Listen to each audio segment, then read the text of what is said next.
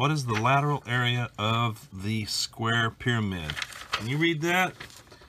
That square pyramid, the word to the left of pyramid, is identifying the base.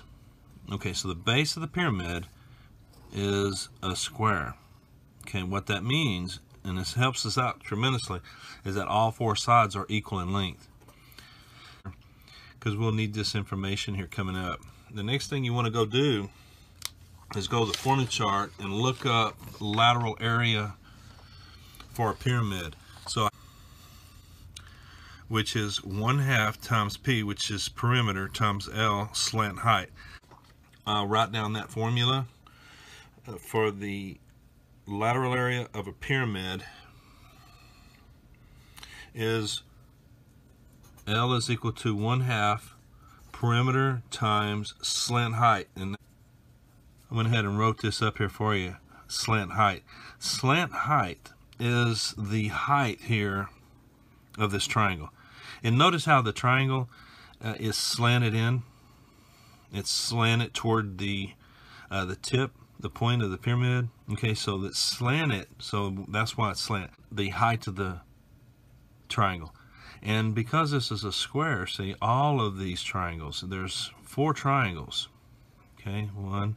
So we got one out to the right, we've got this one out front, one to the side, and one in the back. They're all the same. If you find the perimeter, then you would have the base for all 4 triangles, and then all you have to do is multiply the height of one of them.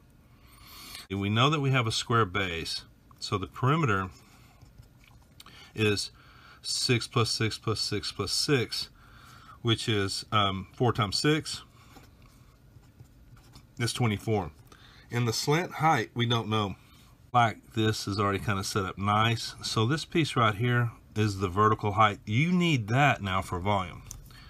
Okay, if you don't have the vertical height for volume, you have to find it. But we already know the vertical height is 4, and so if we go ahead and connect, actually this is called the apothem, right? From the center of the figure drawn to a point on the side, this is the apothem.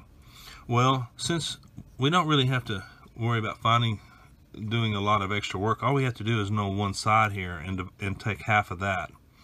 So if I make myself a note, that 6 divided by 2 is equal to 3.